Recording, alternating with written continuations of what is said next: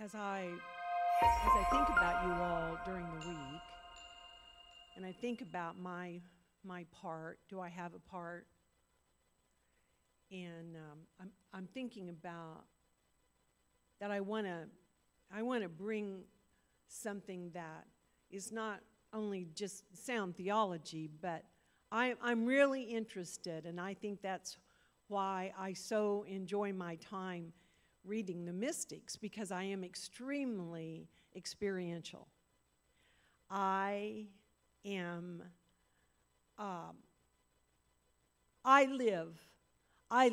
to experience God.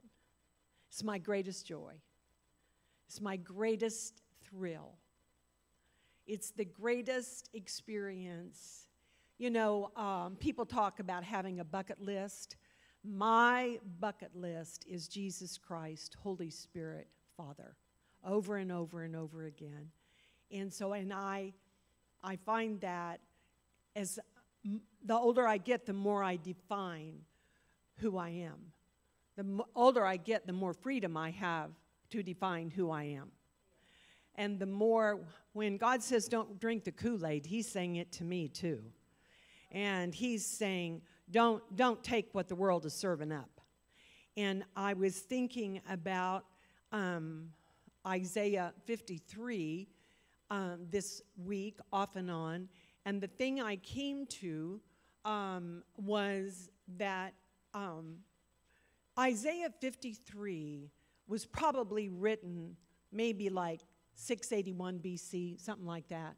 I mean, hundreds of years before Christ was born.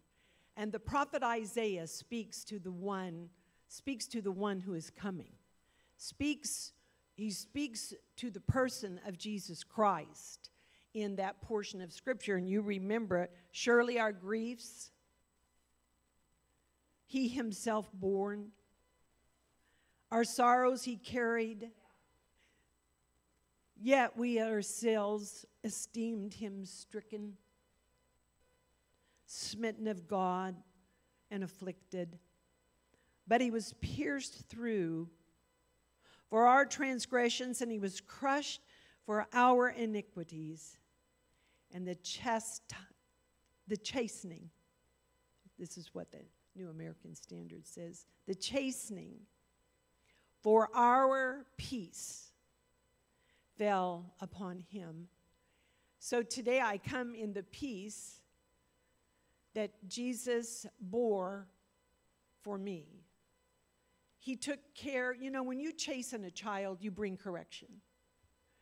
And you bring an adjustment.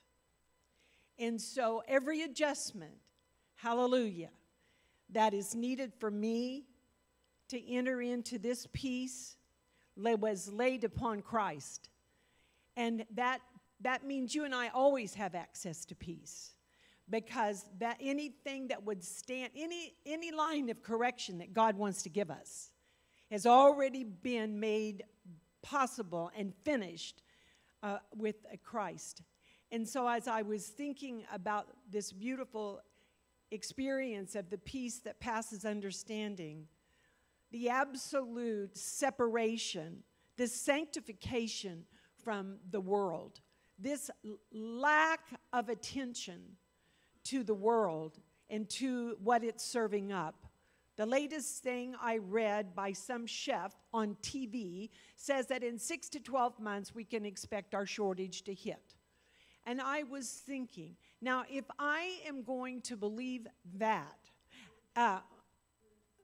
food shortage, the food shortage. And so I'm just telling you these things because these are the battles.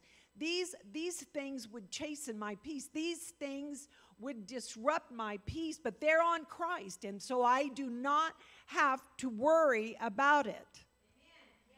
Amen. Here's what Paul said in Philippians.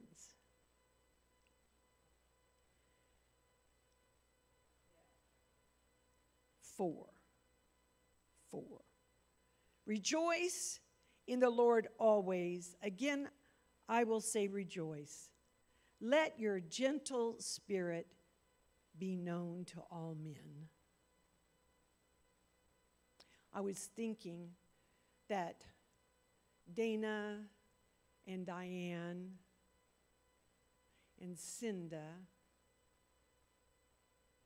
all the people, and you guys, all of you people who work in the marketplace,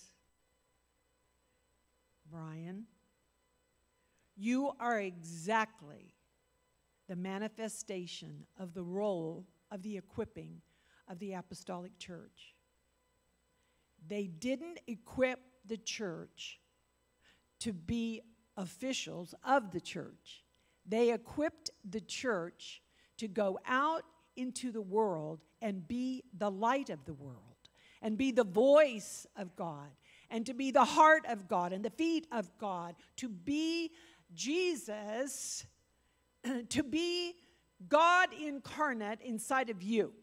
Yeah, that's it.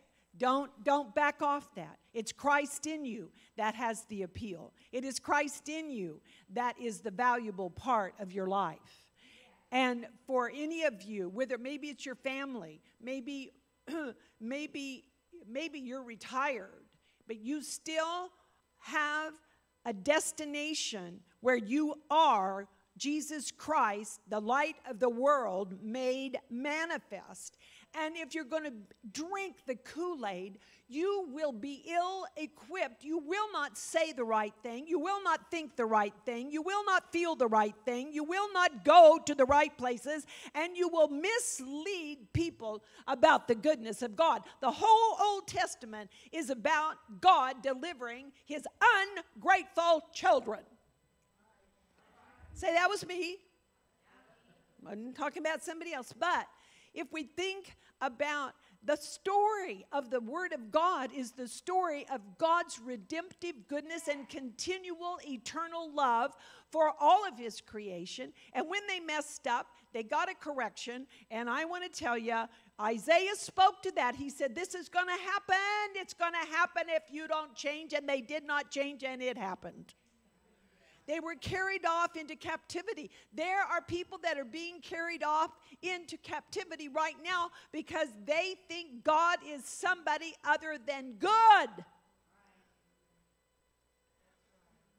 Even in his judgments, it's redemptive.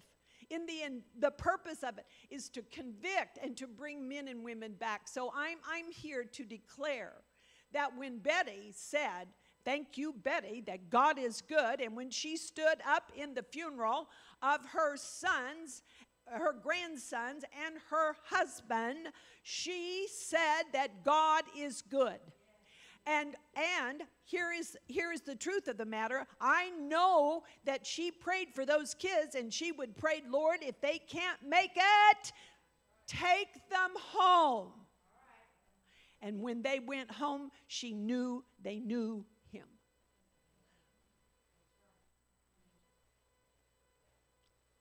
So Paul says, rejoice. Now we have to listen to what Paul says, because at this end of the portion of Scripture, he's going to say, if you'll do what I do, you'll have the peace that passes understanding. It'd be like me standing up here a few months ago and saying, okay, I'm really hacked off. I really don't like the way things are going. This person, they took this, they did this, blah, blah, blah, blah, blah. Now, that is not the road to peace that passes understanding, let me tell you. I don't know what your lingo is, but I have a very voracious mouth. I can either bless with it or curse with it. Rejoice in the Lord always. And again, I'll say rejoice. Let your gentle spirit be known to all men. The Lord is near. Now, I used to read that thinking that he thinks the Lord is near because he's coming back. He knows that the Lord is near because he lives in the presence of God all the time. Be anxious for nothing, but in everything by prayer and supplication. With thanksgiving, let your requests be made known to God, and the peace of God, which surpasses all understanding, will guard your hearts and your minds in Christ Jesus. I think what what we want to focus on is we want to focus on how do we look as a representative of Jesus Christ? What is it that is uniquely, and when we speak life, it has to come out of life. It can't come out of fear. It can't. God didn't give us a spirit of fear, but of power and love and a sound mind. So you can check yourself. You can check yourself. So anyway, he goes on and he says, this is so beautiful. Verse 8, I'm about to finish. Finally, brethren, whatever is true, whatever is honorable, whatever is right, whatever is pure, whatever is lovely, whatever is of good repute, if there's any excellency, and if anything worthy of praise, dwell on these things. The thing, and this is when Paul is just so out there. It's not timid about who he is. Hello?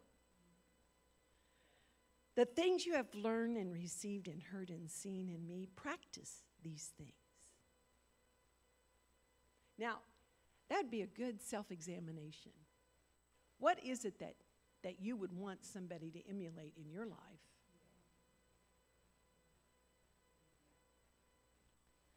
Things you have learned and received and heard and seen in me, practice these things, and the God of peace will be with you. I'm just saying that when we read the Word of God, when we read the epistles that Paul wrote, we need to emulate them, and we need to believe what Paul believed, and we need to carry that belief with us wherever we go, because if we do, we'll be emulating the thing that Paul says will bring us peace. And when I think about all of the gracious and wonderful things that God did for us through his son Jesus Christ, I want to say, and I love to celebrate the feast, and I love to celebrate everything. I love the party, but I just want to tell you, I believe that the greatest manifestation of Tishri was Jesus Christ. The greatest manifestation of 5783 was held in Christ before the foundations of the world.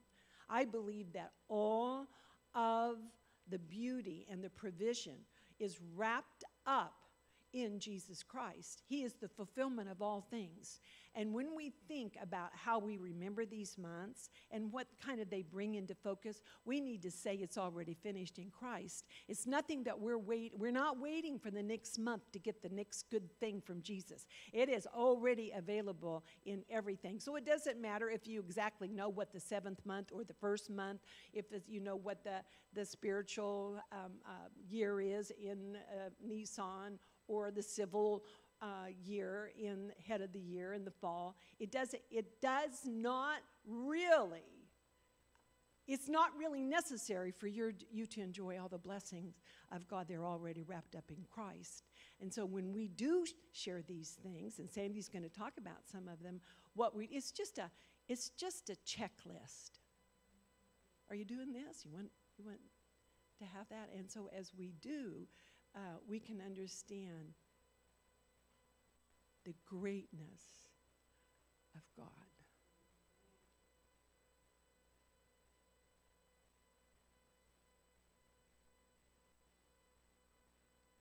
Our God is busy at work, causing people to believe. And I don't know about you, and you won't hear it on CNN, and you won't hear it on Fox, but when that hurricane headed into Florida, I want to assure you that our God was hearing prayers, answering prayers, and maybe some who had never seen a miracle of God experienced it in that, because the whole body of Christ worldwide was praying for those men and women and their families, and they have faced tragedy, but our God, even in the midst of that, those of us who were untouched, unscathed by this, ought the more to be in prayer and thanksgiving for what he is going to provide for them. It's not, whenever you escape sickness and disease, whenever all your needs are visibly manifested according to Christ in his glory.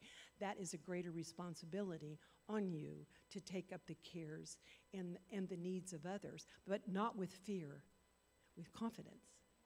With confidence.